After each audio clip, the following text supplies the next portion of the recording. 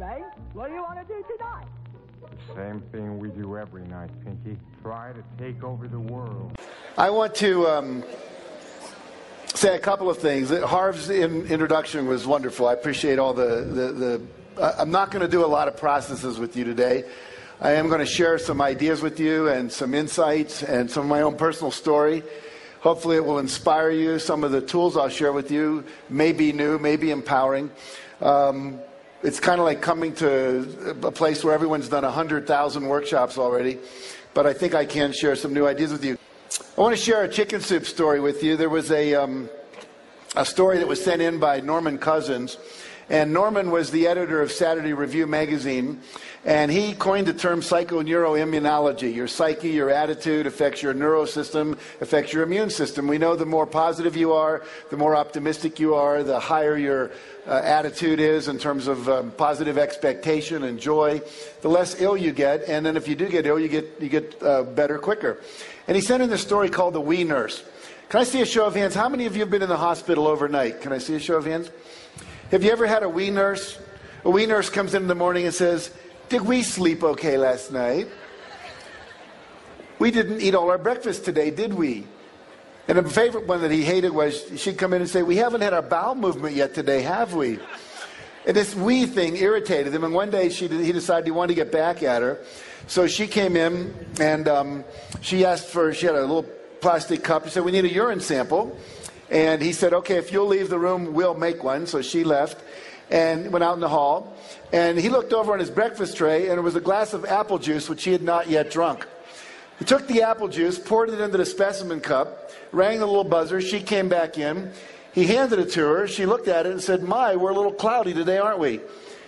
He said, "Here, give it back." And he grabbed it back from her, took the cap off, and then proceeded to drink the whole thing down and said, "Let me run it through again for you. I'll see if I can make it come out clearer this time." Now, I was over in Bangkok. How many of you have been to Bangkok, Thailand? How many of you have seen the Golden Buddha? It's one of the 3 tourist attractions. You always see the Jade Buddha, the Golden Buddha, and the reclining Buddha, and that kind of thing. And this Buddha is 10.5 feet tall of solid gold. The gold value alone is about $196 million. That doesn't even count the artistic and the historical value. And when my wife was taking that picture, I was over next to I'd say about 5 feet away, there was a big glass case. And in that case, there was a piece of clay about 1 foot wide, 2 feet tall, 2 feet thick. And it said that in 1953, they did not know there was such a thing as a golden Buddha. They were moving this large clay Buddha from one side of Bangkok to the other to make room for a road that was coming through. And as they picked up the Buddha with the crane, because it was very heavy, a big crack went down through it. And as the crack went down through it, the head monk got scared and he lowered the Buddha down.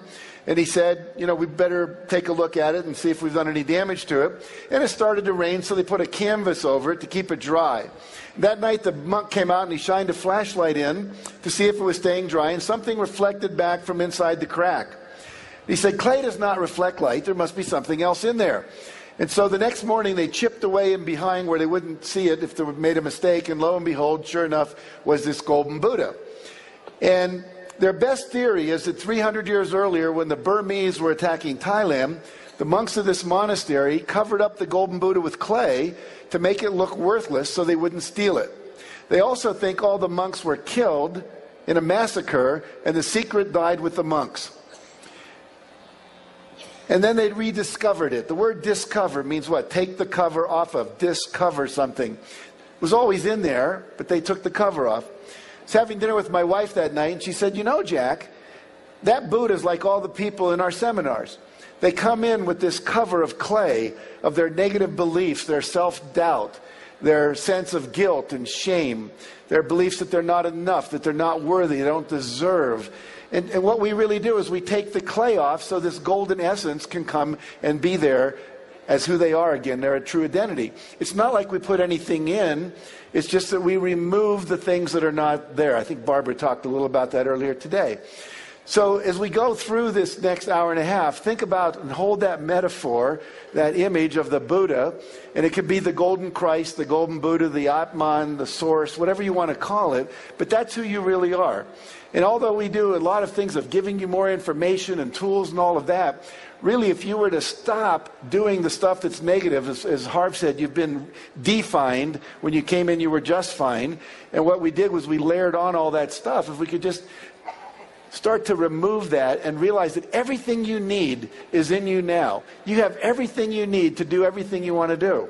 It's just that we learn not to trust that. So we'll hold that as a metaphor. Now, you heard this morning, I was listening, I've got one of these great rooms right over here where I could sit in my room and listen to what was going on down here.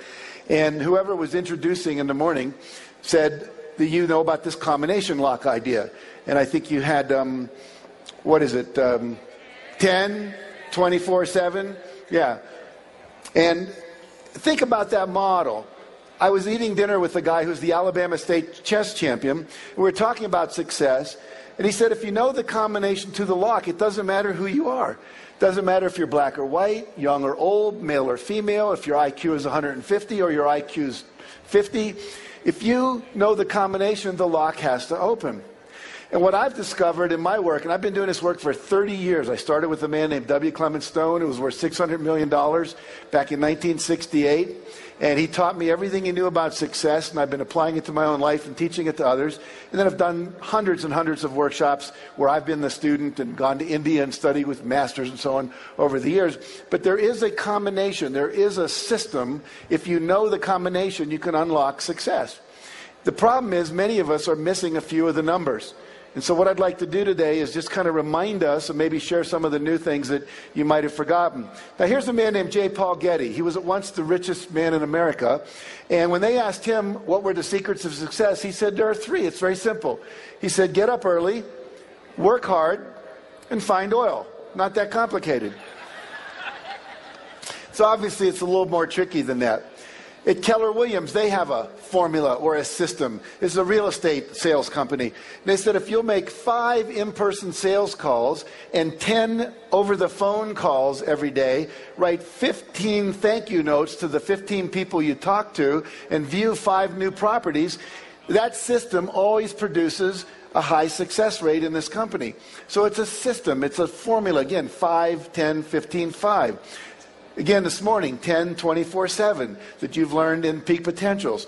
So there are some formulas. Now, when I studied this, I came up with 64 universal principles that I've studied over the last 36 years.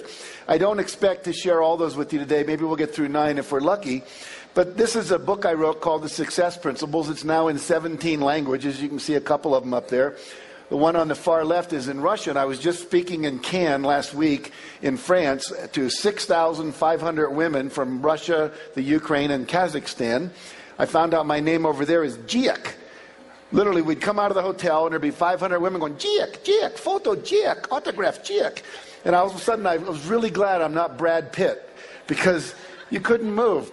But anyway, this book has really taken Russia by storm. And there was one man stood up and he said, you know, I bought 100 copies of your book and gave them to everyone in my village, and our village has totally changed. We've changed how we're governing ourselves. We've changed how we're doing business. So we know these principles work universally. They're not just American principles. And I'll also share a little bit of some of the new ideas that I have about the law of attraction that has to come out of the secret. There's some things I think that are missing in that movie, things we said but that got edited out that I think are useful to touch on. So that's where we'll be going today. Now, would you rather take the short route or the long route to success? Very good. Me too. Wouldn't it make sense to just go straight for the cheese and not get caught in the maze? So I've devoted my life to go further and faster with less effort. My next book is called Effortless Success. Alan Cohen, who talked to you yesterday, has a book. I just bought it in the airport, didn't even know it was out yesterday, read it halfway here to Denver yesterday before I came to Aspen, called Relax into Wealth. And so what we're all seeing now is it doesn't have to be as hard as most of us had made it. So we'll talk about how we can make it a little easier. Now, the promise I make, if you do the things I teach you, you can learn to double your income and double your time off and create more balance and fun in your life. And all of my students who work with me do that in 2 years or less. So it's easy to do if you put in the time and you make the commitment to do the work. Now, in my own life, as Mark shared with you this morning, we've sold over 110 million copies of our books that are in 47 languages right now. And this is little Marky Hansen that came from Waukegan, Illinois, and little Jackie Campfield who grew up in West Virginia. And when I grew up in West Virginia, we were the 48th worst state in terms of education in the country, and that's when there wasn't Alaska and Hawaii as states, so we were the bottom. I had a dysfunctional family. My mother was an alcoholic. My father was a workaholic and somewhat abusive. She divorced him when I was 6, to save the kids from getting beat up. And so if I can do it, you can do it. I graduated from the half of the class in my college that made the top half possible. So just want you to understand, it's not about brain power, but it's about how you use your brain to do the work. Okay. Mark and I also have a Guinness Book of World Records. You probably know that. We have 7 books on the New York Times bestseller list on one day. And I share with you not to impress you about me, but to impress upon you if a little kid from West Virginia who got a C in composition in college can go on and become a best-selling author, anybody in this area here can do anything as well. There's a check written to me for $1,130,328.35. Publisher wrote that was the first check he ever wrote for $1 million. He put a smiley face in his signature. Mark and I got 4 of those checks that year. Our combined income each that year was over $6 million. Again, if I can do it, you can do it. Jim Rohn, great motivational speaker, says you can't hire other people to do your push-ups for you. Think about that. I can't hire anyone here to go to Gold's Gym and work out for me. You can't do my meditation for me. You can't do my visualization for me. All the things that I'm going to share with you are things you cannot delegate to others. This is the work. Harv said, there's work to do. You have to work on yourself. When I speak at the National Speakers Association, and people say, I want to be a speaker like you. I want to go out and make all money and affect the world and change people. What advice would you give me? And I said, the first thing is work on yourself. When I first learned about personal growth, I took 38 weekend workshops in 1 year. The only weekends I wasn't taking workshops was when there weren't any. Mother's Day, Thanksgiving, Easter, Christmas, etc. Spent $17,000 out of my $38,000 income taking workshops back when they were like $100 for a weekend. But the point is, it's that level of work on yourself that opens up and takes off the clay and allows your natural genius to come forward. Buckminster Fuller, who Mark Victor Hansen talked about, said there's no such thing as a genius. He said some children are just damaged less. It means there's less clay on the golden Buddha or the golden Christ that lives inside of each of them. Now, the first principle, if you're taking notes, this would be a good place to start. And if you're not taking notes, this would also be a good place to start. And that is to take 100% responsibility for your life and your results. Now, most of you have heard that before, but I would ask you a question.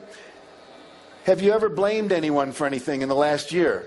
We get mad perhaps at the president or the economy or the oil prices, or we blame other people for our not being successful. You literally have to give up all blaming and take 100% responsibility for your life, that you're creating it the way it is. You have to give up complaining. Complaining means I have a reference point for something I prefer that I'm not willing to risk creating. If I was complaining about my wife, it would mean that I have to have a reference point of someone better out there that I would rather be with, that I'm not willing to risk leaving my wife to go be with. Or I'd have to risk working with my wife and sharing with her there were things I didn't like about her that I would want her to change, and that might create a conversation that might be a little bit uncomfortable. But without taking that risk, I can't create what I want. If all the women in the world tomorrow died except for my wife, and I came to work, would I be complaining about my wife? No, I'd be going, hey, there's only one woman, and guess what? I got her. You only complain when there's a possibility of something better. Complaining tells you there's something I want I don't have, and when you complain, that's not an activity that's going to produce it. It's simply something that says I'm going to complain about it rather than do anything about it. Give up all justifying for why you didn't achieve your results, all defending your positions that don't work, and all excuse making. Now, I met this kid named Matty Christensen when he was 11 years old. We were interviewing him for one of our chicken soup books. And he said, if you look at the picture, you'll notice he has no arms past the elbow and no legs past the knee. He's got 2 prosthetic devices on his knee, from the knee down for his legs and his feet. And he's got a lacrosse stick appended to his arm, prosthetic device, which allows that to be his pitching hand and his catching glove. And at 11 years old, Maddie's baseball team was number 2 in the state of New York, with him being the pitcher. So what that tells us is it doesn't matter what your condition is, you can still choose to create what you want and become a champion. Maddie said to me when I interviewed him, he said, you have to give up all of your excuses and find a way. He says, if you're going to be successful, you have to be solution-oriented rather than a complainer. I was getting a seminar on success from an 11-year-old boy. Now, there are 3 things we have control over in your life: your thoughts, your images, and your behavior and your actions. You know, Harv does a seminar called The Millionaire Mind. It's the idea of our thoughts making and controlling our reality. So I want to look at thoughts with you for just a minute. We'll see how the weather holds out here. Hopefully we'll make it through this. What I'd like you to do is look down at the end of your hand. You'll notice there is a little line that goes across your wrist. Does everybody have like a little indentation, a little wrinkle that goes across there? And you'll have one on the other side as well. And here's what I'd like you to do. I'd like you to line those up perfectly, and then put your hands together like that, but start them so that they're coming directly from that line. And if you're like most people, you're going to find that one of your hands is a little longer than the other. Most of you find that? Take your shorter hand and put it in front of your face. If your hands are the same length when you do that, take either hand and put it in front of your face. And here's what I want you to do. I'm from California, like Barbara, so we do a lot of weird stuff there. So I want you to look at your hand, and we're going to say out loud in unison 8 times, grow longer. Okay? We're just going to intend for our hand to grow longer. We're going to do it in unison. So here we go. 1, 2, 3. Grow longer. Grow longer. Grow longer. Grow longer. Grow longer. Grow longer. Grow longer. Grow longer. Okay, stop.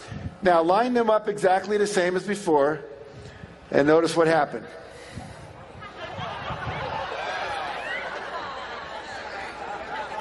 How many of you found that it did get longer? Very good. So what this shows us is the power of our intention and the power of our minds over physical matter, starting with our body. And we see that we actually have that power over physical matter all throughout the universe. Now, the good news is we can do this. The bad news, in case there are any men thinking about this, is that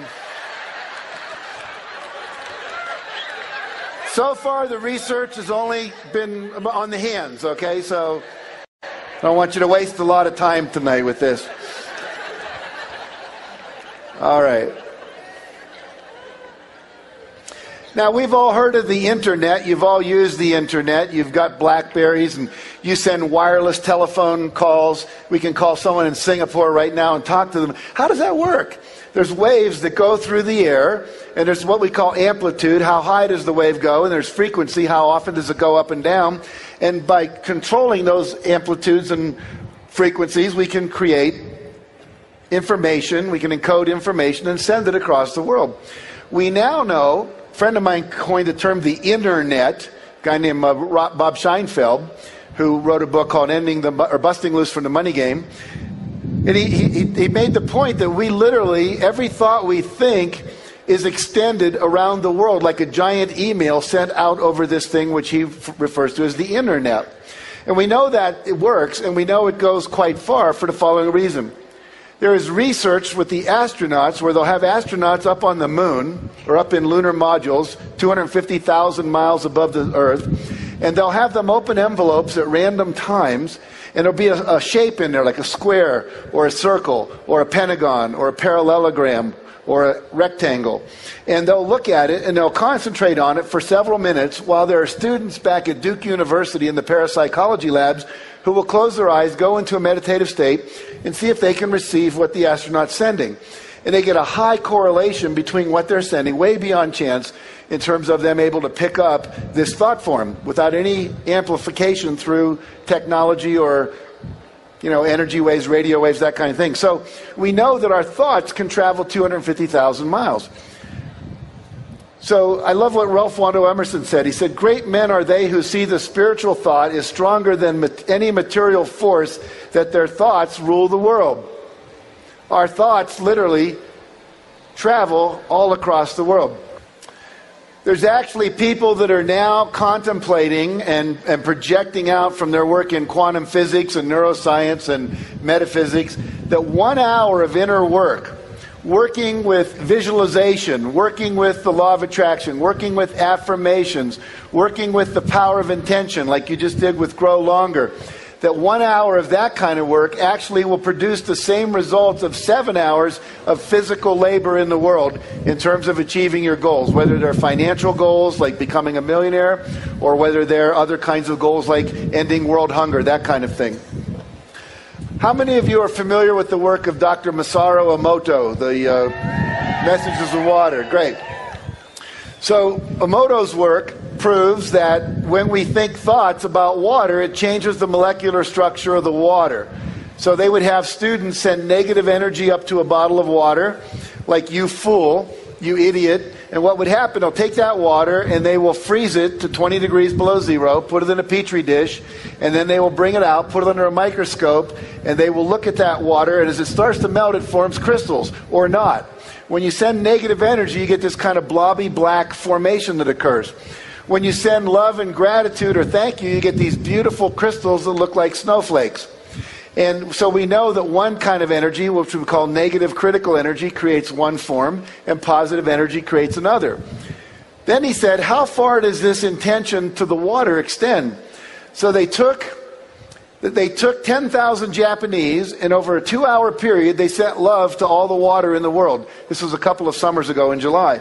And they took water samples the day before and the day after, and look what happened. Here's water taken from Lake Biwa. It's the largest freshwater lake in Japan. The day before, this nondescript kind of energy. 2 days later, we see these beautiful crystals having been formed. Here's the St. Croix River up near Minnesota and Wisconsin. And we see the day before and we see the day after. The day after, we get these crystals. Here's the Mississippi River. We're halfway around the world, and our thoughts are still affecting the water. And as you know from Masaru Emoto's work, your body is about 80 to 85% water. Although today you're probably more like 75% because you haven't been drinking enough. But the idea is we are water, and our thoughts are affecting us and each other. And so what does this tell us about success? Every thought I think, they're not going to buy my product. They won't like my record. They're not going to give me a job. We're not going to find a parking space. You are literally sending out energy ahead of you that's pre-paving the highway you're driving down and setting up the kind of response you're going to get, especially when it deals with individuals, because you're telling them how to think. Then you walk in and they go, nah, they already have a determined kind of attitude toward you based on the thoughts you were thinking before you even met them. Back 30 years ago when I started taking workshops, we would literally bring people into we called it a laboratory or a workshop, sanctuary. And the day before we were having a meeting, we'd bring them in through a people mover and we'd interview them. What is it you need to know about me in order to make a decision? What are your hot buttons? What are your fears? What makes you decide yes? And we would get all this information from them because literally it's all available, because all the thoughts they've ever thought are out there as waveforms, like an archive that you could go to on Google or something to pull forward the information. So it's critical that we learn the power of our mind and use it. And I know most of you know this, but it's important to really see how far this extends. So again, your reality is not the cause of your thoughts and your feelings, but your thoughts and feelings are in fact what is creating your reality. Now, every thought you send is a vibration. And I want to share a story with you. Mark and I decided one day that we were going to sell 1 million books in one day. No one had ever done that up until then. Since then, J.K. Rowling's done it with, I think, the 3rd Harry Potter book. Now, at that point, there was no model to go after, no one to say, how did you do it so we can model what you did. We simply had a vision and a goal. And we started holding this in our mind every day. We'd see a picture, New York Times headline, Canfield and Hansen sell 1 million books in one day. And we visualized it, we intended it, we put energy into it, we talked about it, we fantasized about it, we believed it was possible. About 35 days later, we're at this conference in New York. We're at this conference in New York where they have the American Booksellers Association convention. And I get on a bus after the convention to go back to the hotel. I sit down next to this woman, and she says, "You're Jack Canfield, aren't you?" And I said, "Yeah," thinking she knows who I am. I'm pretty cool. And then she said, "It's your name tag." Kind of reduced my ego a little bit. And then she said, "What are you and Mark up to? You're the chicken soup guys, right?" And I said, "Yeah." I said, we just decided to sell 1 million books in one day. She said, really? I can help you do that. As fast as I said it, she said, I can help you do that. And I said, really, how? She said, I'm the buyer for the W.H. Smith bookstores. Now, if you've ever been at an airport, most of them have a W.H. Smith bookstore. And she said, what we could do is put all your co-authors, along with you and Mark, in the East Coast around 6 in the morning, and we'll put you in New York and Boston and Washington and Atlanta and Miami, and we'll have you sign books for 2 hours. And then we'll put you on a plane and we'll fly you over to Cleveland and Detroit and Chicago, and then we'll fly you again to maybe Salt Lake City and Dallas, and we'll take you all the way across the country. And in the evening you can be signing books in California and Portland, Oregon and Washington, D.C. I said, why would you help us do that? She called me dummy at that point. She said, dummy, if I sold 1 million books in one day, don't you think that would make me look like a champion to my boss? I said, absolutely, I get it. Now, a lot of people would say, oh, you were just lucky. That was coincidental that you got this person to sit down next to you. I say, no. We sent out an email saying, Jack and Mark want to sell 1 million books in one day. Anyone who wants to play, please reply. And the way she replied was by sitting next to me on the bus. When you start using the law of attraction, you don't always attract to you the item. You don't get the car showing up in your garage. But what you do get is the resources, the strategies, the magazine articles, the books that people put in your hand, the seminars they tell you to take, and people like this sitting down next to you saying, hey, I can partner with you and we can make this happen. And that's happened over and over and over and over in our life. A couple of months ago, I said, I want to go to the Olympics in Beijing. I'd never been to the Olympics except in LA for one day. I said, I want to go. 30 days later, I'm walking into a company that I do some speaking for called Isogenics to give them a big motivational talk. And as I'm walking in the back of the room, this Chinese guy walks up to me and he says, are you Jack Canfield? And I said, yeah. He said, have you ever spoken in China? I said, Hong Kong, but not mainland China. He said, how would you like to do that? I said, great. I said, even more importantly, I'd like to get tickets to the Olympics. He says, oh, that's a done deal. I can get that for you. He walked up to me. So literally, you'll start having these people come into your life. There's actions you have to take, but it gets very, very exciting. So we want to use the internet.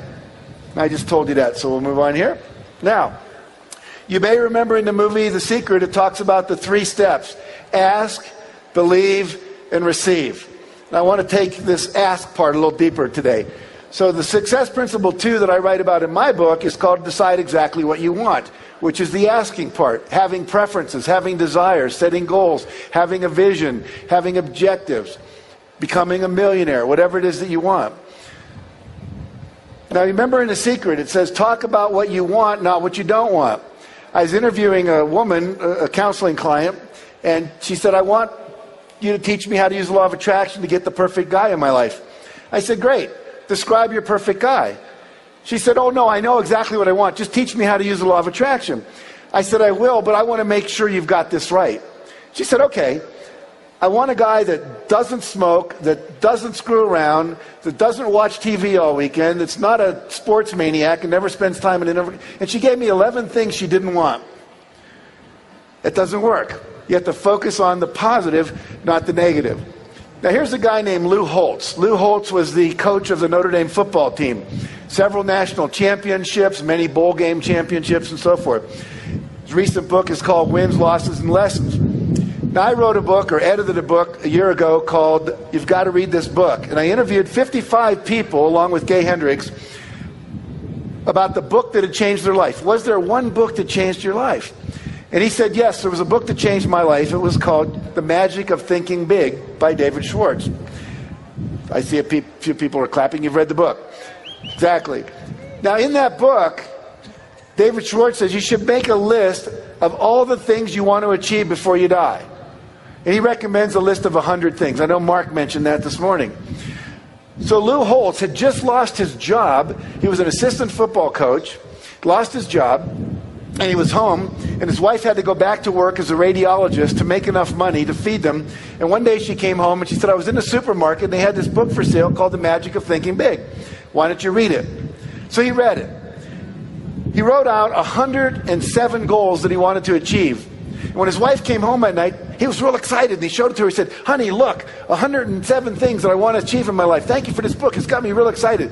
Why don't you read my list? So she read the list. Then she said, at the end of the list, she said, Lou, you need to add one more goal to the list. He said, what's that? She said, find a job. Find a job, Lou. We need to have a job. Now he had 108 goals. Lou's now in his 70s, and when I was interviewing him, he said, I have achieved 102 of those 108 goals. And those goals included winning a national football championship, eating dinner at the White House with the sitting president, meeting the Pope, going to the Vatican, appearing on the Johnny Carson late night show. All major goals. Landing a plane on an aircraft carrier was another one he had. Now, what he said was the goals give you direction. They give you a sense of movement in your life. John Goddard is another person we wrote about in the first Chicken Soup for the Soul book. He set 127 goals when he was 15. He's now in his 70s. He's achieved 115 of his 127 goals. So I really want to have all of you do that as a way to get clear about what it is you want in your life. If you've not yet done that exercise, sometime before you get home, on the plane home or whatever, start to think about what would be 101 goals that I want to achieve. When I was interviewing General Wesley Clark, he said it doesn't take any more effort or any more time to dream a big dream than it does to dream a small dream. Barbara today was talking about dreams of changing the world, of bringing your influence and your essence, your contribution out into the world. Big dreams. Mark talks about ending hunger and biofuel, and today we're doing the Live Earth, and we're talking about creating a sustainable planet that's ecologically feasible, that has social justice for all, and that has economic sustainability for everybody. Those are huge goals. Let your goals be as big as you want, but don't make them bigger than you want because you don't have to. In other words, trust what you want to do. Walt Disney said, if you can dream it, you can do it. You're not allowed to have a dream that you don't have the capacity to create, either through your own efforts or the efforts of gathering a team together. How many of you have a GPS system in your car? How many of you know what a GPS system is? Yeah, it's simple. You get in my car, I have a Lexus, I get in there and I punch in an address. I can punch in an address in Colorado and it will provide a map for me all the way from where I live in Santa Barbara to Colorado. I don't have to know the way. And the same is true for you. Once you set a goal, the how will show up. Too many of us are concerned. We won't set the big goal because we don't see how we can do it. We don't want to look like an idiot. We don't want to commit to something and be foolish and be disappointed one more time. You do not have to know how. You only have to know what it is you want. And if you're clear about that, then the how will show up. I love this metaphor. I know Harv used it in his seminars and I use it in mine too. It's that if you drive in the dark, and I put this into The Secret, you may remember, if you're driving in the dark, you only see the next 100 yards ahead of you. That's all you need to see. When Mark and I decided we wanted to write a book of stories, we didn't even know how to get an agent. We didn't know how to get a publisher. But later, we're about halfway through the book, we met an agent at a party. And we said, how do you get a book published? He said, I'll be your agent. Then we went to New York, and 24, 33 publishers, whatever it was, turned us down. And then we went, the agent gave us the book back and said, I can't sell it. You have to sell it. So we went to the Booksellers Association convention because someone said if you go there, every publisher, there were 4,000 publishers there, they all have booths. Most of them have their acquisition editors. So we went and did that. Finally, Health Communications decided to publish it.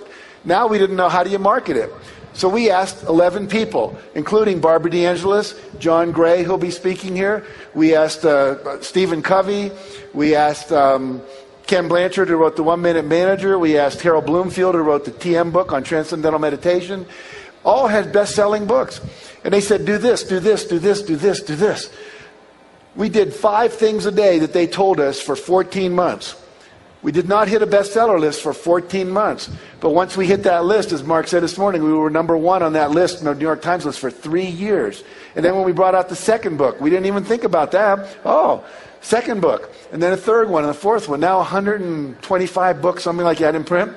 And then some people came and said, hey, we'd like to license your brand. For what? Dog food. I said, are you kidding me? We're going to retire on dog food.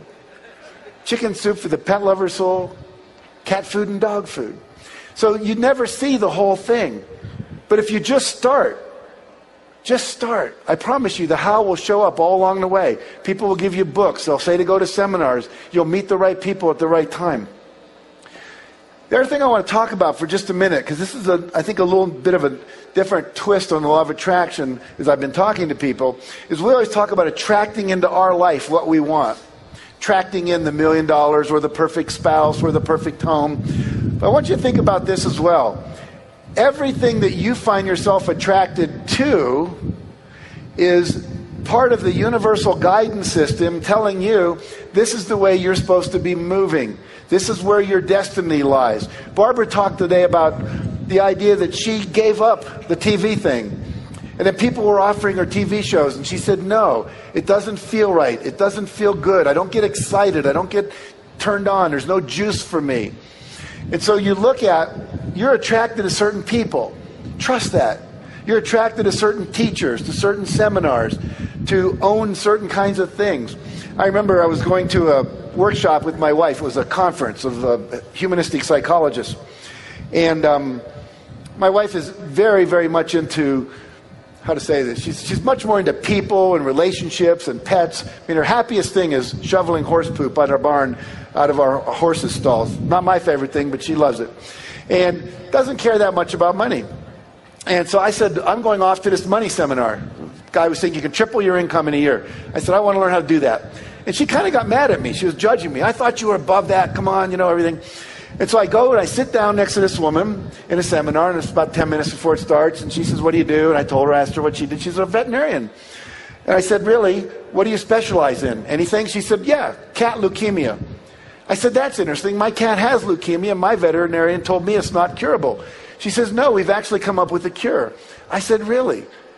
And as a result of that meeting, our cat got cured of feline leukemia. See, you never know.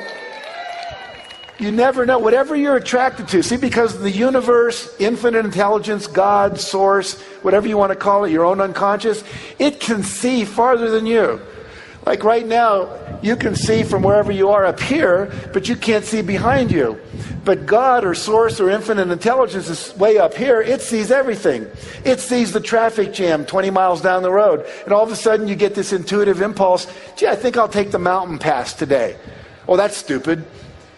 No, but if you take it, you'll avoid the accident or you'll avoid the traffic. You've got to learn to trust your inspirations. As soon as you set a goal, as soon as you have an intention and you believe in it, and you get rid of the self-doubt, and you have a positive expectancy, you fully expect it to happen, what happens is you're going to start getting little inspirations. You'll be sitting there typing a paper, and all of a sudden you'll get this inspiration to walk down the street and maybe take Mrs. Jones, who's a new widower, some cookies. And you'll think, well, why would I do that? I got a lot of work to get done here. But let's say you do it, and you walk down, you bring her some cookies, and you have some tea, and then she says, oh, and by the way, my son-in-law is here. Let me introduce you to him. And you go in and you meet the son-in-law, and you find out he's a Porsche dealer, and he's selling a used Porsche for just the amount of money that you can afford to get that Porsche you always wanted. That kind of stuff will show up over and over and over and over, but you got to trust the intuition. You have to act. I don't know if any of you have ever heard of a spiritual community in Scotland called Findhorn. Any of you heard of Findhorn? The guy who started Findhorn with his wife, Eileen Caddy, his name's Peter Caddy, tells a story of drinking tea with his wife and getting this, he just got this intuitive flash, he should go see his friend Bob. And he didn't act on it for an hour. It was an hour later he got up and he drove into London or wherever it was, and he got there and Bob had died 30 minutes earlier. And he said, I learned from that moment, when I get an inspiration or an intuitive flash, I need to act on it now, right this minute. How many of you have had an intuitive insight to do something, didn't do it, found out someone else did it, and made a whole lot of money doing the thing you thought about but didn't do? Any of you ever had an experience like that? Yeah, you've got to take action. As soon as you have the impulse, start acting on it. Now, 3 quick techniques to clarify what you want in life, how to ask clearly. One of them we just talked about, but I'm going to talk about a different one here for a minute. It's called the irritation list. My suggestion is you go back to your home, your house, your apartment, wherever you live, and you make a list of everything that isn't exactly the way you want it. Anything that irritates you. There's never a stapler by the Xerox machine. The screen door never quite closes and the bugs come in. That picture always hangs at an angle. You put it straight and it hangs at an angle again. Or there's a crack in the wall. Or, the kitchen drawers are a total mess. Or you can't find stuff in the garage or the closet. These things don't fit. Those things don't work. Your kid's room's a mess all the time. There's a smell coming out of it. Whatever it might be. Write it down. And then make another half of the sheet of paper and write exactly the way you'd like it to be. Throw away the half of the paper about what you don't want, and then go and fix everything so you get exactly what you want. Take a day or two and schedule it. Clean up as many of those little things as you can. And people go, well, why should I do that? I want to be a millionaire. I'm focusing on world peace, and you want me to be worried about my sock drawer? And the answer is yes. Because when you don't get exactly what you want in the little areas of your life, what you do is you slip into a state called resignation. You start believing you can't have it the way you want it. You actually numb out your awareness to not see that thing anymore. Have any of you ever noticed if you have a little crack in the wall and you don't fix it within a month, you stop noticing it? And then a year later, someone says, you got a big crack in your wall. But you stopped noticing it. It just became part of the background. Most people are going through life resigned, settling. Most of us are settling. Now, most of you here are not. You've made a choice to go for your life and create it the way you want it and believing you can have what you want. But do this irritation list, clean up all the little things, and the big things commit to at least one a quarter that you're going to get rid of. And then you can set a date for cleaning out the garage, or you can set a date for the new filing system, or getting the car that works, or whatever it is that's important to you. The second thing we already talked about, the 101 goals list. Make sure you do that.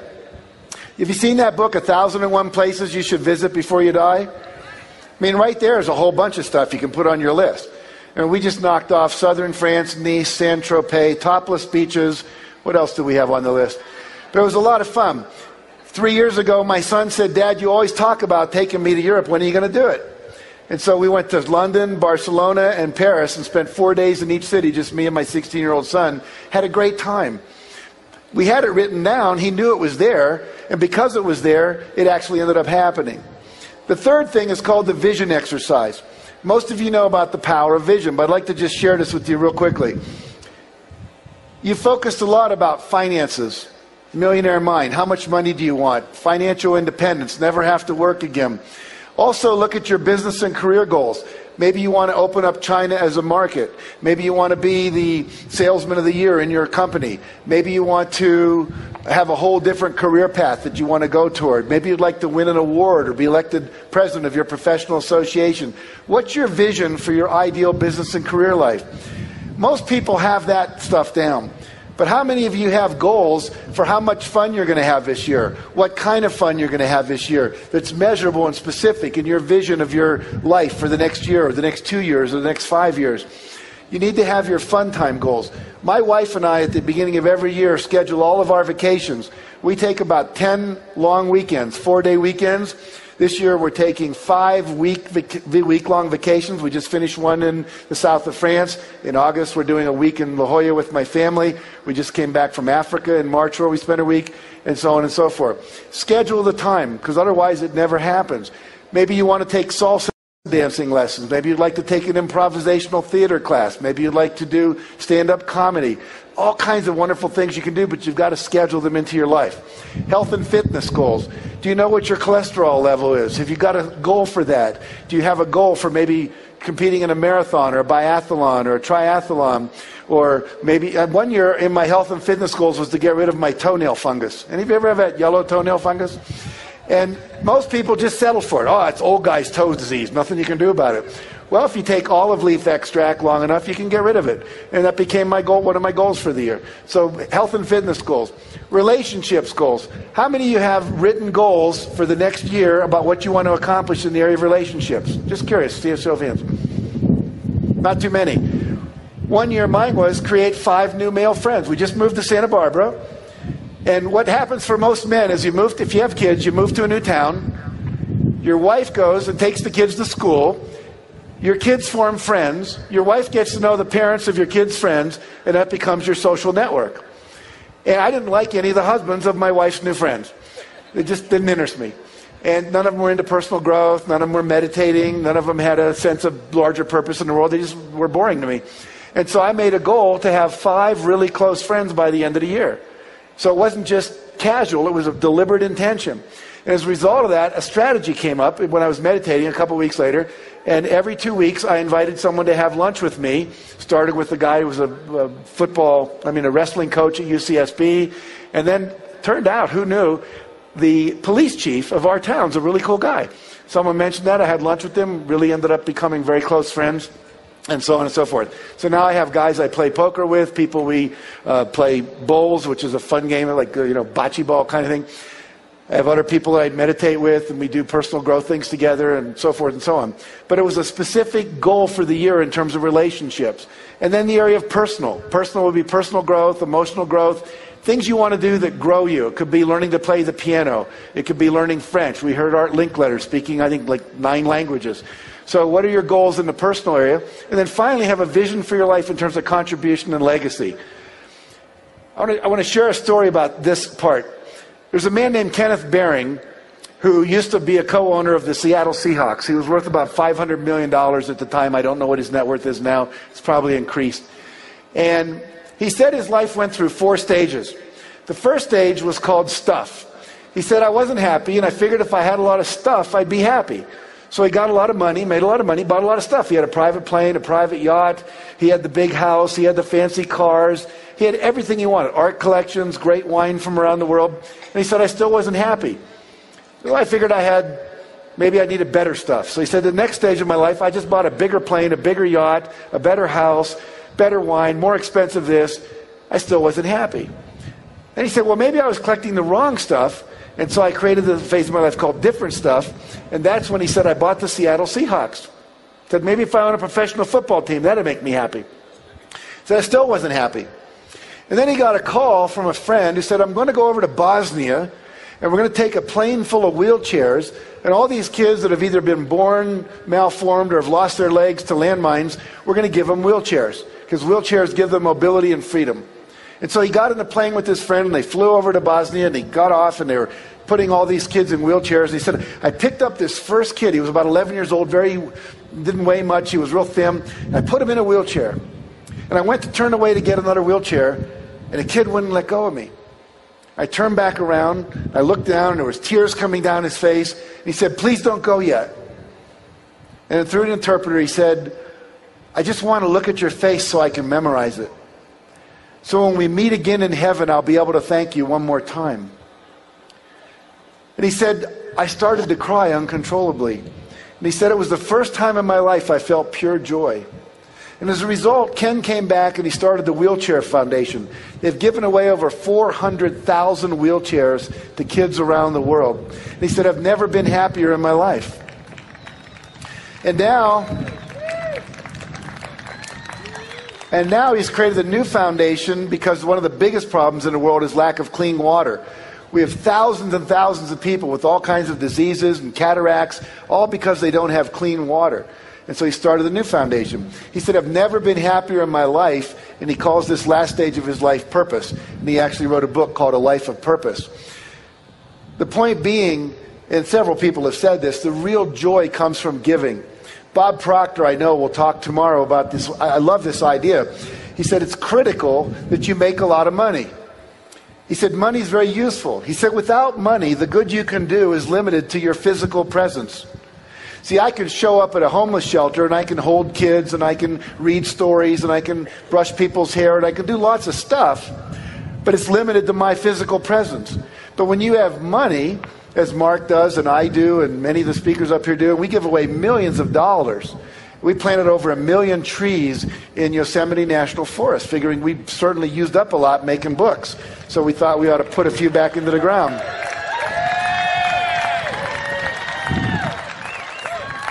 It's actually cool to go there and see all these little trees growing up and go, that's our trees. It's really neat. But the point being that you want to have influence for good. You know, Mark talks about creating enlightened millionaires that give away at least $1 million. And if you create 1 million millionaires that give away $1 million, you're talking about $1 trillion in philanthropy in the world. That's not so hard to do. It's really not that big a game to play when you really think about how simple it is. All right. So we've got these 7 vision categories. What I'd like to do with you for just a moment is I'd like you to close your eyes And trust that your stuff won't blow away in the wind here. And I'm going to mention each of these categories. I'm going to be silent for 30 seconds. And what I'd like you to do is just let come up from you, from the internal natural child, from your inner self, your high self, the part of you that knows what you really want, to come up with, what do I really want in that arena of my life? And I would say, think in terms of the next 2 years. So 2 years from now, what would you like to say you've accomplished financially or career-wise or so forth? So just a little bit of going inside, so you're not listening to me and just being a speech, we'll kind of just take it inside a little deeply. So take a deep breath, close your eyes.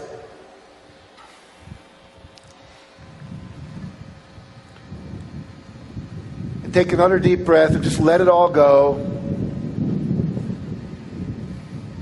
You can feel the wind on your face. A little bit of moisture. Remember, whatever it rains, it's cleansing, it's cleaning out the old, bringing in the new. In Hawaii, they say whenever it rains, it's auspicious. It's the God's way of blessing the event. So we're going to get a real blessing now. So think of the area of financial. What do you truly want in your deepest heart, financially for yourself, 2 years from now? What would you like to have accomplished? What's your vision for that? And then think about the area of business and career. What do you want to accomplish? What's your vision for what you will have been able to achieve 2 years from now?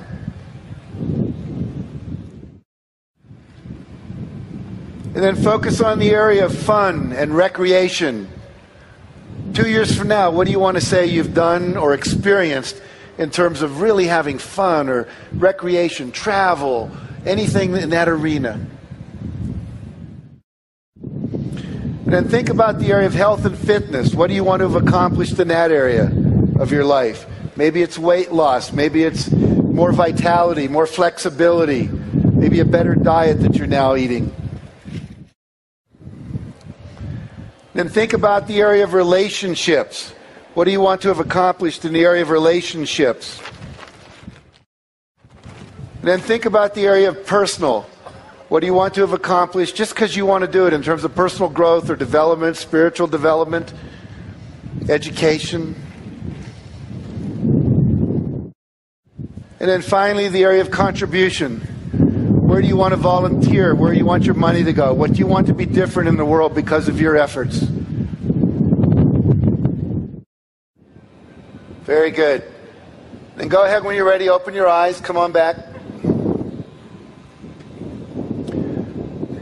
And when you have a moment, perhaps not now because it's a little challenging, but make sure you write that down. Get it down on paper.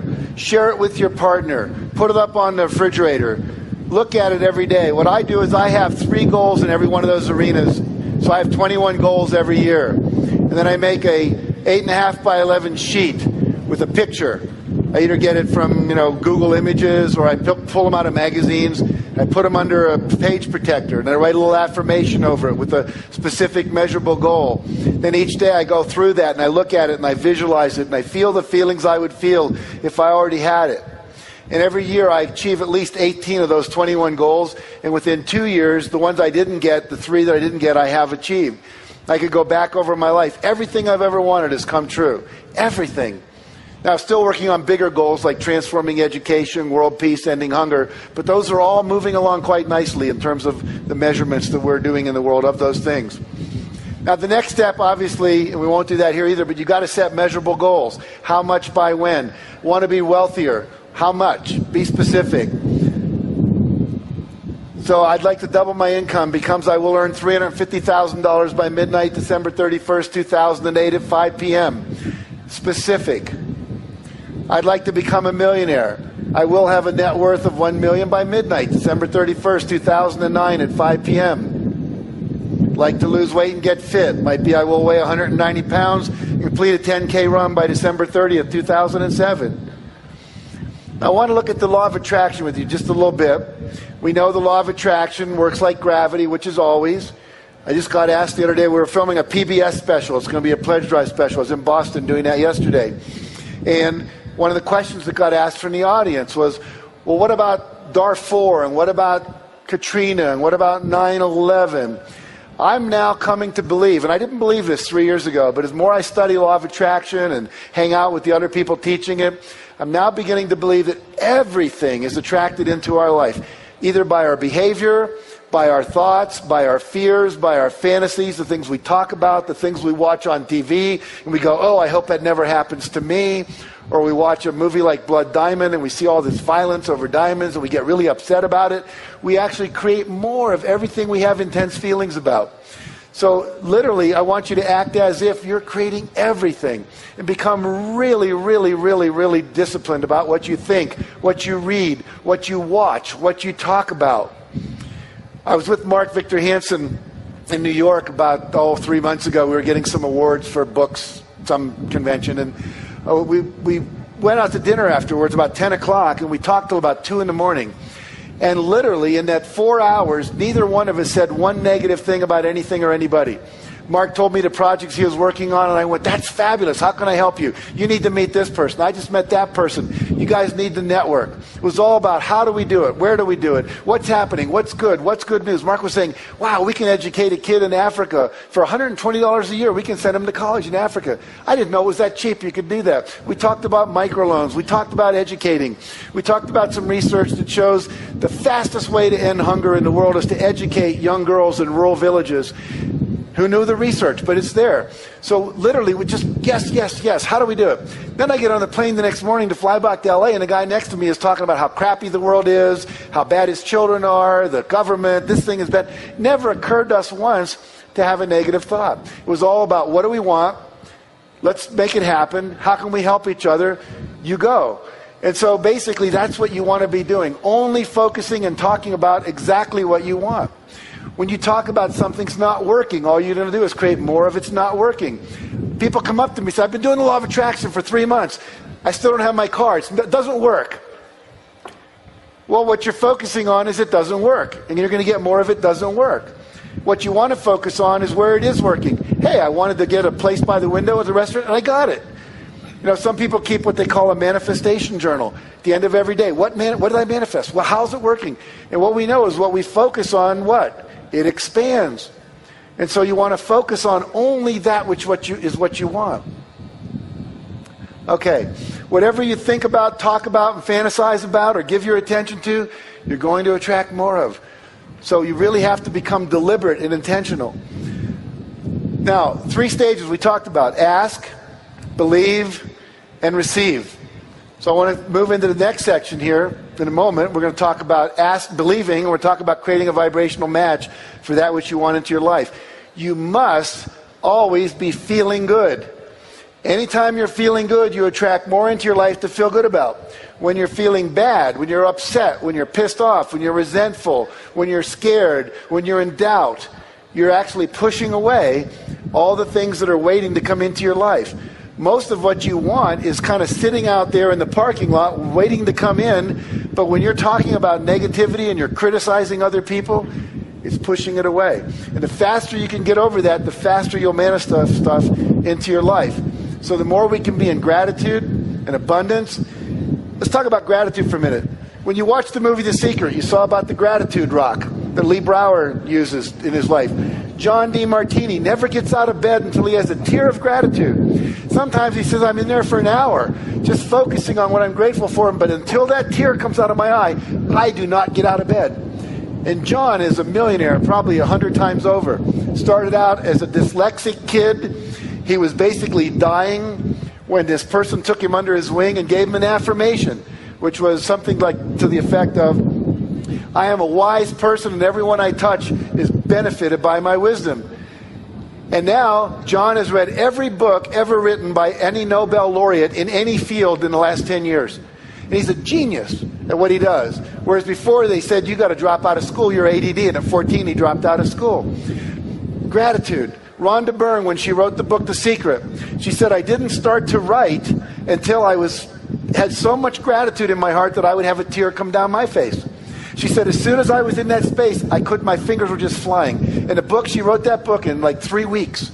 3 weeks, wrote a book that sold over 3.75 million copies because she was in the space to receive. Because when you're in a space of gratitude, You're saying, I accept that which has been given to me, I appreciate it, and what that does, it opens up a space for more to flow in. The word grace, we say we're under grace, the grace of God.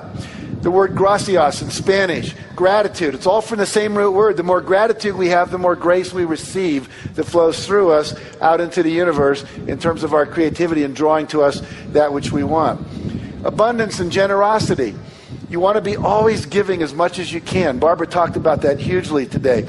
Be in a state of joy. I now teach that at least 1 hour a day you need to take for yourself and do the things that you most love to do. Right now I'm learning to play the piano, so that's what my hour is about. For my wife, it's the horse poop and petting our dog and our cats and all of that stuff. She loves it. She just does.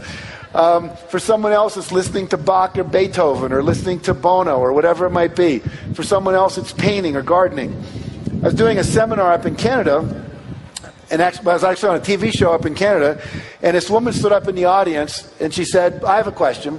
I said, great, what is it? She said, I haven't been happy for 7 years. You're talking about joy. I haven't experienced joy for 7 years. I said, what happened 7 years ago? She said, my husband died. I said, really?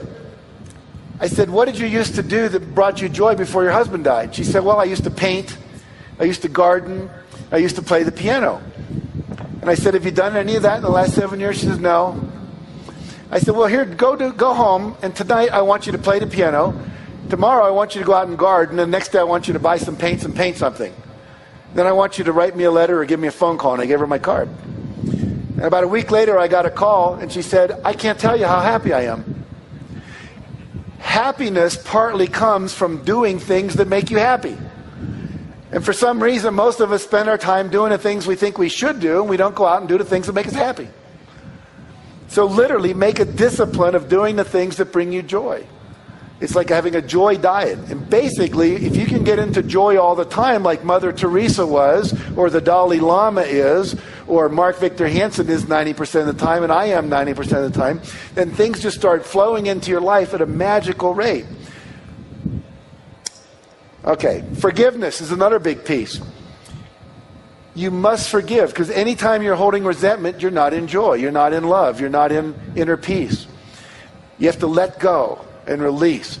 And there are all kinds of powerful processes. John Gray wrote a book about the total truth process. If you can feel it, you can heal it. There's a book on letting go on forgiveness by Jerry Jampolsky. I mean, there's many, many techniques out there. Find one and use it. The emotional freedom technique, the 5-minute phobia cure. There's a ton of technology that can, in like 5 minutes, you can get rid of a phobia. In 5 minutes, you can get rid of a negative belief, just tapping on certain meridian points. Things that we teach in our seminars, you can go into in greater depth. Be in a state of love. Always expect the positive. Always expect the positive. I basically gave Mark a little feedback. I mean, I think everything he said this morning, but once he said, I don't think Al Gore will ever get 2.5 million people to watch that TV show. I said, Mark, that's a negative thought. Expect the positive. If you don't expect it, it won't happen. So you want to always be in that state of expecting that it's going to show up. Expecting it. I mean, how many of you would call Domino's Pizza, order your pizza, and then call them back and go, are you guys really going to bring it over? You sure? You're not kidding me? Yeah, you really do that. Okay. You know, if you did that 3 or 4 times, they'd put your number on caller ID and they wouldn't take your call anymore. And yet we do that with the universe all the time. I'd like a Porsche. Oh, but I can't afford it. I'd like a Porsche, but, whatever. Now, probably more today we should say, I'd like a Prius instead of a Porsche, right? We're all learning. Some of the things we've been trained to want aren't really the best things for us. We have to learn some new stuff around that. All right, I'm going to skip over that slide. Here, I love this quote from Tiger Woods. He says, one of the things my dad kept instilling me was the joy of the game. He made it fun for me. A lot of times I see a lot of kids, they don't enjoy being out there. It's a shame. You're supposed to enjoy the game. I say the same thing about life. You're supposed to enjoy the game. One of the things I try to instill in my clinics is, yes, go out there and give it all you have, but more importantly, enjoy what you're doing. If you're not loving it, all the teachers say, do what you love, the money will follow. Follow your passion, follow your heart. I don't know if Alan Cohen said this when he talked to you, but it was one of the things I learned in his book. Did he mention this concept of hell yes or hell no? Yeah, that's a great idea. If it's not a hell yes instantly, it's called screw it. If you got to be going like, well, maybe, maybe not. Let me I'll make a list. These are the pros. These are the cons. If you didn't get an instant, yeah. I mean, when Lynn Twist, who started the Hunger Project, and I met her about a year ago, said, we bring people over to our chateau every summer, 16 people for a week. I just went. And she said, would you like to come this year's our guest? And it was like, yeah, I want to come. It was like, well, let me talk to my wife, see if we can schedule it. As soon as you're doing that, it's like, it's not good. So you got to be following the excitement, following the juice. Mother Teresa she said, once I asked my counselor for advice about my vocation. I asked, how can I know if God is calling me and for what is he calling me? And he answered, you'll know by your happiness. If you're happy, this will be the proof of your vocation. I think it was Thomas Edison said, when your vocation becomes your vacation, then the rest of your life is a blessing. So you want to be doing the thing that you would do, that you get paid for, doing the thing you love to do. In my seminars, I'll have people make a list, 20 things you love to do. When I first did that exercise, I wrote, I love to hang out with really cool people.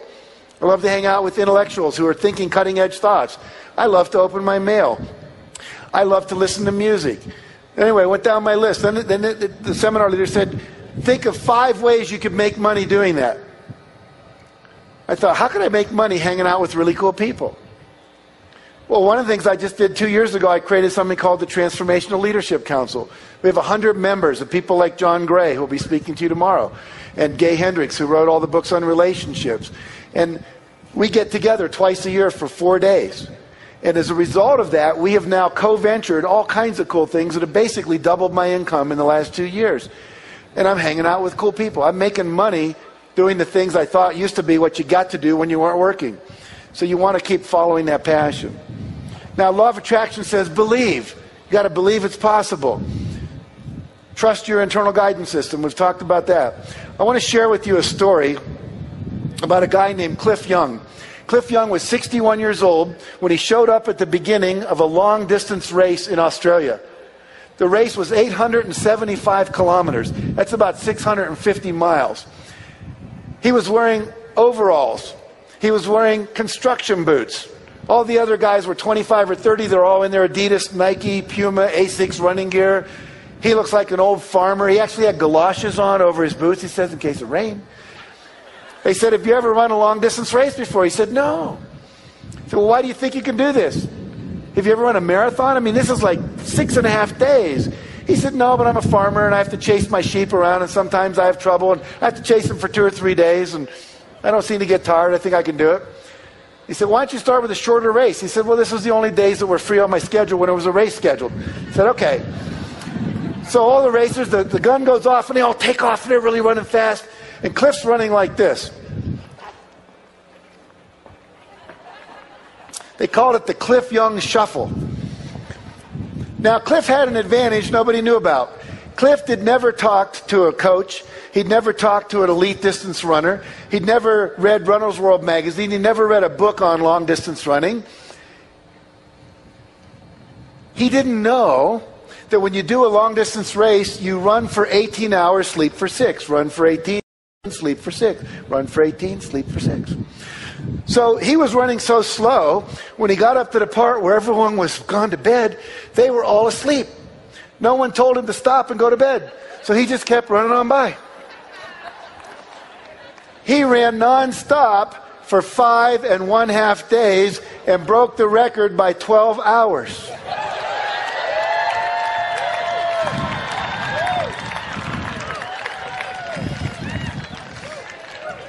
See, sometimes what you think you know gets in the way of what's possible. If you believe you can do something, you can figure it out. But you have to believe. You have to believe it's coming into your life. I love this quote. It says, never tell anyone something cannot be done. God may have been waiting for centuries for somebody ignorant enough of the impossible to do that very thing. You know, you think of all the technologies we have, the airplane, FedEx. When the guy that put FedEx together, he was an MBA student at Yale, and he presented the paper that outlined the FedEx process. They gave him an F on it and said it's not possible, it will never happen. And now when you think it absolutely positively has to be there overnight, you go what? FedEx. So Everything that exists started out as somebody's dream, somebody's idea, and 9 times out of 10, they told you it couldn't happen. Here's a kid named Farrah Gray, 19 years old, born in the ghetto, mother's on welfare. At the age of 6, he starts his first company.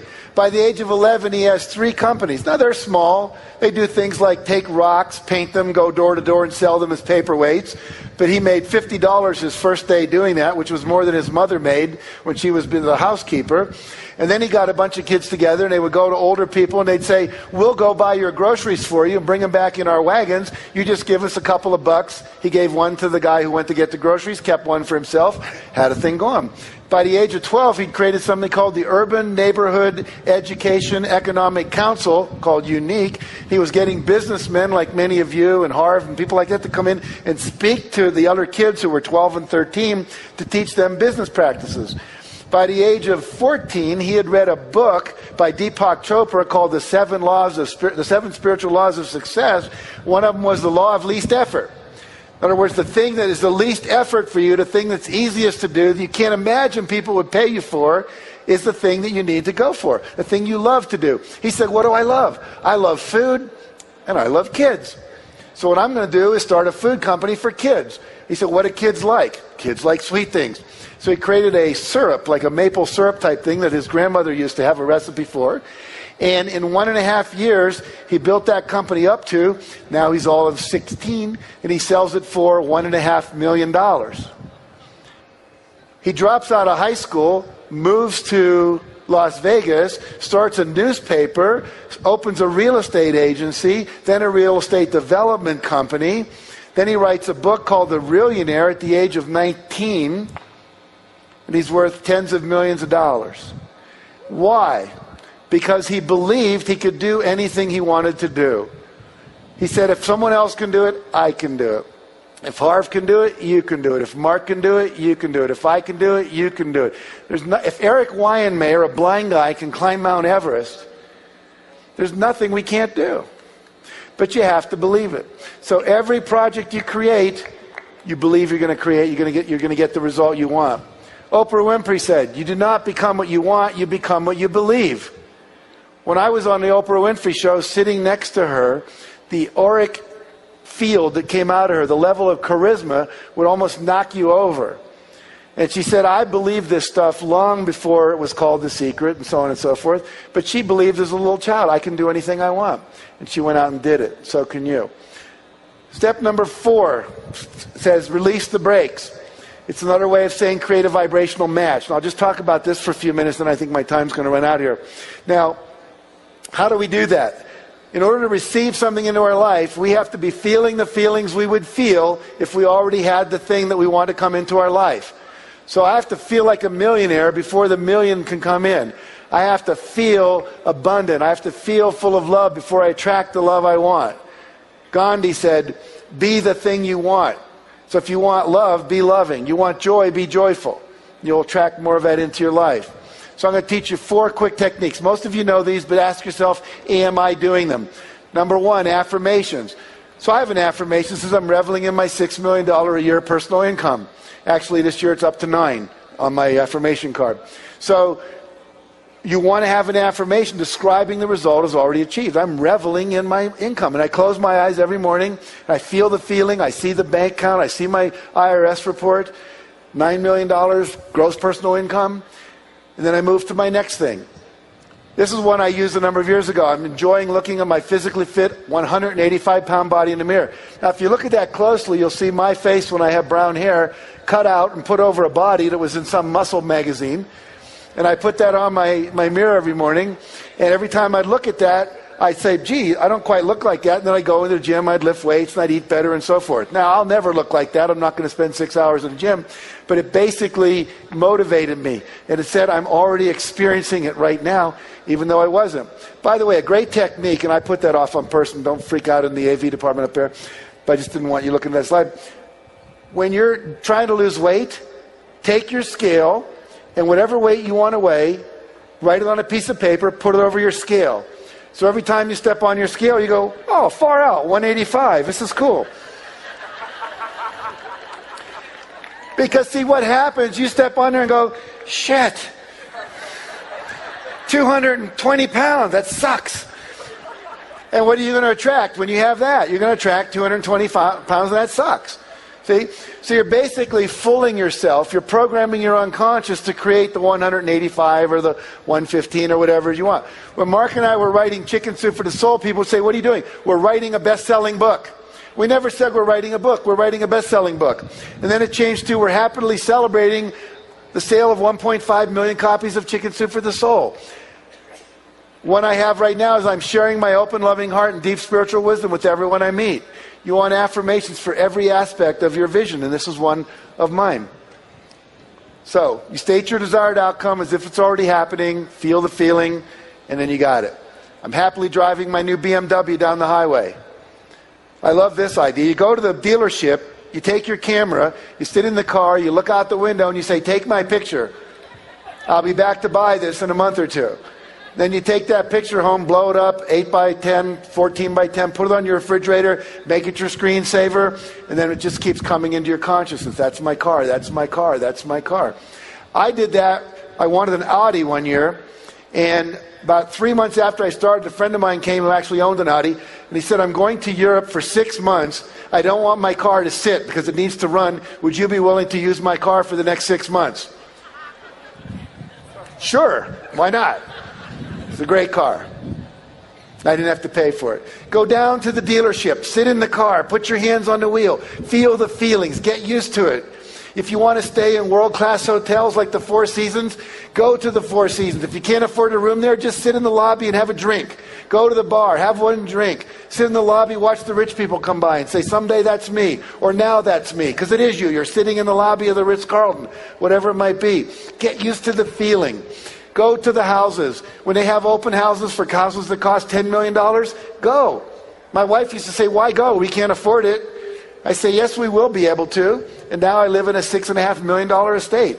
So the point is, you want to get used to the feeling. You don't want to feel uncomfortable. Have you ever been to Rodeo Drive and gone into some of the stores where men's shirts start at like $450? The suits are like $2,000 and up. And you walk in and you go, I don't belong in here. It's almost like they're going to ask you for your Platinum American Express card and you won't have one and they're going to throw you out like you're a homeless person. The truth is, go in there, try on the shirts, try on the suits. Before we could afford it, we went into Armani. My wife tried on these suits. She looked incredible. I went, honey, that's you. And she said, I know. And now we can afford them. We couldn't afford them back then. But now we can. So get into the feeling of it. All right, create vision board. How many of you have a vision board or a wish book? Okay. Here's one, a friend of mine, Rick Kinman. It's got all this stuff on it. I love this one. Someone just sent me this. This was a woman who was single. She wanted to be married, and she wanted to get married in Greece. And you see the pictures she had on her vision board. And then she sends me this. 6 months after she made the vision board, she met a guy, he proposed, they got married, and they did it in Greece. Came out of the blue. Mark wrote a book called Out of the Blue. It will come out of the blue. Here's some of the things on my vision board. And there's a picture of Oprah, and I was on her show, millions of dollars. I'm working on that body on the left-hand side. And more flexibility, getting more sleep. I want to go to the Taj Mahal in India and do some more meditation. Picture of my wife and I enjoying my mortgage paid in full and so forth and so on. And then I ran across this really cool thing on YouTube. You might want to write this down. There's a guy named Malcolm Cohan, C-O-H-A-N. And he has a thing called Think It's So. You just go to YouTube and type in Think It's So. And what he's done now, he's created a proprietary software package where you can take your pictures from Google and all these places and you put them into this package. And then what it does, it becomes a screensaver that pops up on your screen and works like a PowerPoint presentation that just keeps rotating by. So Think It's So, Malcolm Cohan, C-O-H-A-N. He's an Australian. And once I learned that, what I did, these are just some of the pictures that are in my screensaver now. This one says, I'm feeling exhilarated talking to audiences of 5,000 people or more. I've talked to audiences of 5,000 people or more 10 times in the last 3 months, including 17,500 screaming women at Arbonne. Amazing. A lot of fun. I'm enjoying celebrating total sales of 5 million copies of the Success Principles book and DVD. We are celebrating having sold more than 1 billion copies of Chicken Soup for the Soul books, and we had a person mock up Time magazine cover for us. I'm thrilled to be working with people in positions of power to create a better world.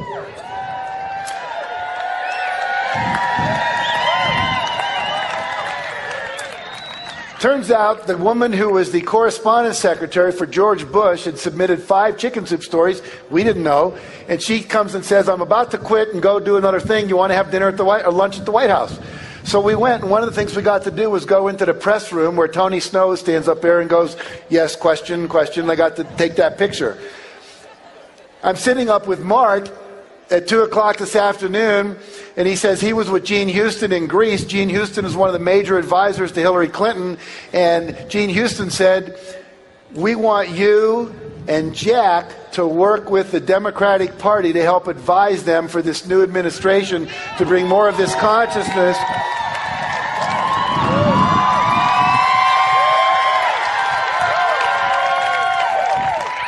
So that was in my dream board, my vision board, my screensaver. I put that in 3 months ago, and now we're getting an invitation to play. I'm enjoying playing golf on 12 world-class golf courses around the world. We just played in southern France on one of them, joyously receiving 26 relaxing massages in 2007, and so on. Third thing, visualization every single day. Now let me tell you a principle here that's critical. It's called the 30-day principle. Research was done at NASA. They had astronauts wear concave lens goggles for 30 days. Concave lens goggles make your world appear upside down. Imagine 24 hours a day for 30 days, everything's upside down. You're trying to negotiate the stairs, your soup, which looks up there. You got to reach down here to eat it. They did this to see if they would become nauseous, if they would lose their ability to focus, if they would become hostile. How would they relate to being in outer space when there was no gravity? That was basically the experiment. What they found that they didn't expect to find was that 25 to 30 days into it, every one of the astronauts, their brain flipped the image right side up again. Even though the image was coming in upside down, their brain flipped it right side up. What the neuroscientists tell us is it takes 25 to 30 days to create a new neural pathway in your brain. It takes 25 to 30 days to lock in a new belief system. It takes 25 to 30 days to lock in a new habit pattern. It takes 25 to 30 days to have your visualization and affirmation start to change the whole way your brain perceives the world. See, your perception is part of what's controlling your reality. Right now, you're not aware of what you're feeling in your right foot, but as soon as I say right foot, you're aware of it. But as soon as I say left hand, that's where your awareness goes. So the reality is all these things were streaming into your brain, but your reticular system was filtering out everything probably but what I was saying. But as soon as I say right foot, it changes. So as soon as you start visualizing, and you do that for 30 days, the reticular system in your brain says, start letting in everything that will help us become a millionaire, or solve world hunger, or work with the president, or whatever it might be. So you want to be visualizing for 30 days in a row without fail, whatever it is you want. Because they did an experiment where on day 15, they had half the astronauts take their glasses off, put them on back on day 16, took another 25 to 30 days before the phenomenon occurred again. So you must do 25 to 30 days. Does that make sense? That's one reason most people's affirmations don't work. It's one reason a lot of the seminars they take don't work, because they don't take the tools and do them every day for 30 days. It's like that 10-24/7 idea. The repetition over and over locks it into the unconscious and also opens up the perceptual field for you, and also programs universal consciousness out there in the world. Okay, this is one of the most powerful tools that Mark and I have discovered. It's called Act As If. You all know you start acting like a millionaire before you're a millionaire. Here's a cool technique. It's called the Come As You'll Be Party. Have any of you done a Come As You'll Be Party?